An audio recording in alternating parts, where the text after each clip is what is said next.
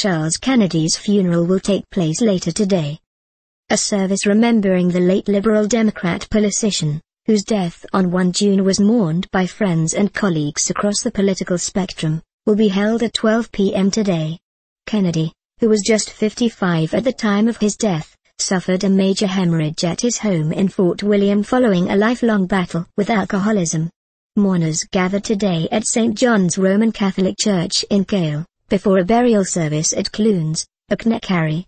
Danny Alexander and Nick Clegg. Danny Alexander and Nick Clegg. Alistair Campbell and his partner Fiona Miller. Alistair Campbell and his partner Fiona Miller. The former leader of the Liberal Democrats, Kennedy served as a Highland MP for 32 years before losing his Scottish seat of Ross, Cromarty and Skye in the last election.